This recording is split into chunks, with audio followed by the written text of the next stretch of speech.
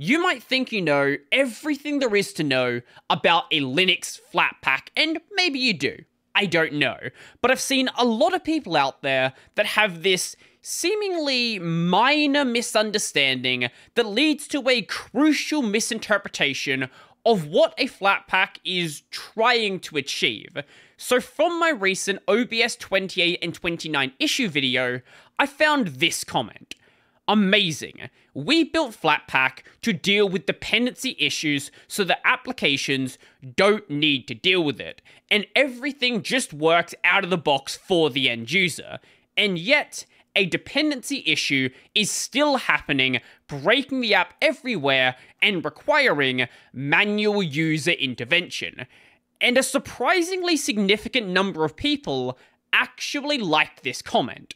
And even if you haven't seen this comment, you've probably seen a similar rhetoric elsewhere out on the internet. And I don't have an exact reason for why this misunderstanding exists, but I do have a fairly compelling theory. So it's pretty often you'll see Flatpaks, app images, and snaps being directly compared with each other because in the end, they are trying to achieve a fairly similar goal. Distro-independent packaging. So you can take a Flatpak from Ubuntu, run it on Arch Linux, and it works exactly the same. And the same is true for app images, and mostly for snaps as well. But for the sake of this video, snaps don't really matter. But this might seem really obvious in hindsight, but these three solutions are not trying to achieve it in the same way. Let's take a real application example. Let's say you want to install Critter. If you install this with a native package manager, let's say Pacman, app, DNF, doesn't really matter. When you try to install it, a bunch of dependencies are going to be pulled down alongside the application. And some of those dependencies you might already have installed on your system. But then there's app images. App images are just a single file, but obviously you still need those dependencies to get the application to run. So with an app image, all of those dependencies are bundled into that one file, and you can take this one file basically anywhere that has a suitable app image environment. Now a Flatpak does not work like this. So, if you check the Flatpaks you have installed, you're going to notice a bunch of things that you didn't explicitly install.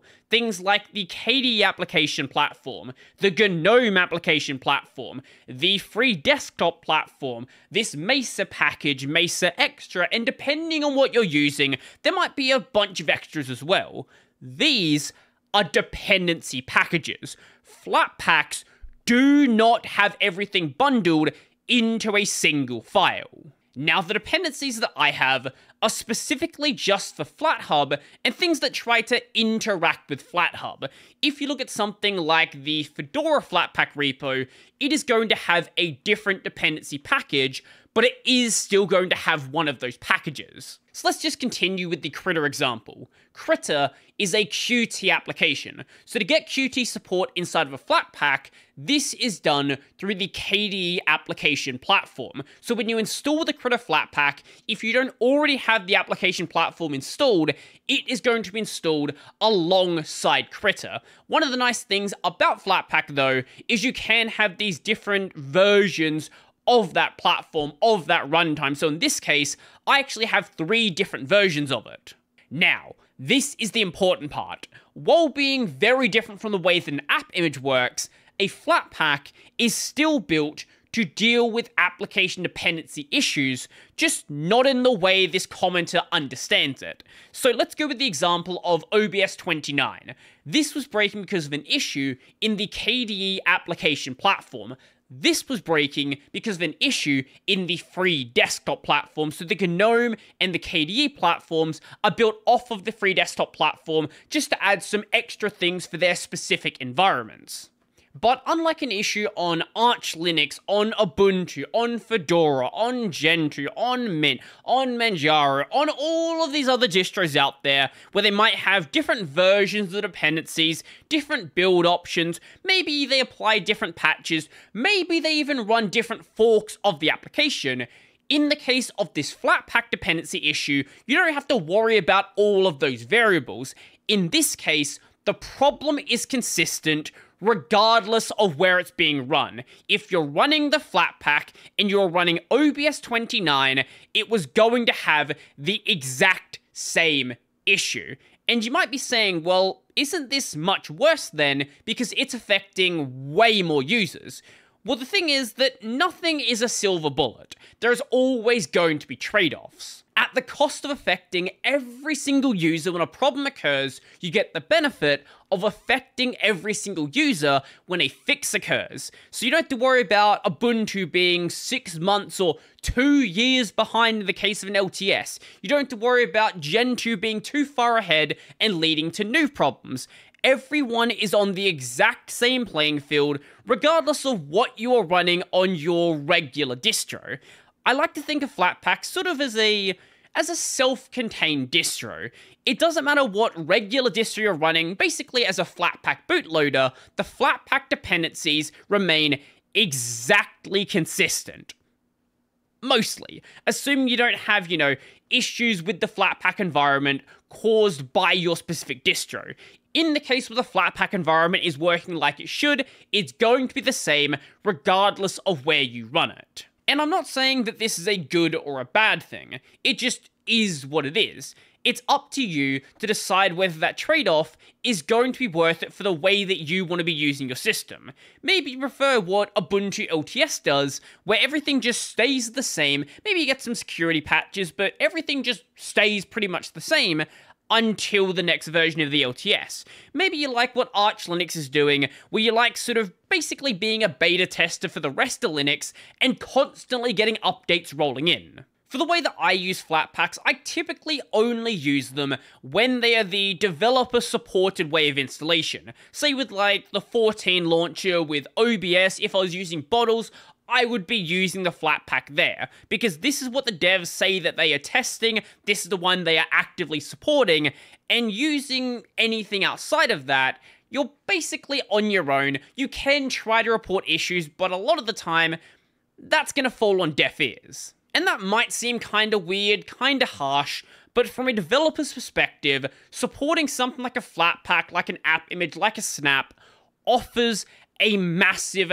time optimization. Because now you don't have to build your application in sort of this weird distro-agnostic way. You don't want to make use of any features that are too new, because then the dependencies available on like a Ubuntu LTS are going to have problem working with the application. You don't want to use any features too old, because a distro like Arch Linux, like Gen 2, may have already deprecated or even removed those features from the dependencies. You want to use this weird like middle ground where you're probably safe, but even so, there might still be issues here and there, when you can just ignore what is available on the distro and instead focus on this outside environment where you know exactly what is going to be available. It makes it much easier to build an application, to support an application. If someone reports a bug, you know exactly what they are running if they are running it in the Flatpak, for example. There's no question about what distro or anything else like that. It is much easier to track down what is actually going on there. And when you're doing stuff as an open source dev, you're generally doing stuff for free or maybe very minimal donations. So you don't exactly want to be spending issues on all of this bug reporting, all of these other things. You want to limit the scope of what really matters to the project so you can focus on things that actually matter, like improving the project. So yes, Flatpaks are made to deal with dependency issues, but they're made to deal with dependency variants, not the concept of a dependency issue full stop. So I hope you learned something today, and if you did, be sure to go and like the video down below, leave your comment, all that fun stuff. Let me know your thoughts, and I don't know, if you like Flatpaks or you just think they're bloat. So if you like this video and you really want to become one of these amazing people over here, go check out my Patreon, Scribes, Daily Bearer Pay, linked down below. I've got a podcast called Tech Over Tea. I've got a gaming channel called Brodie on Games. That's going to be it for me, and I'm out.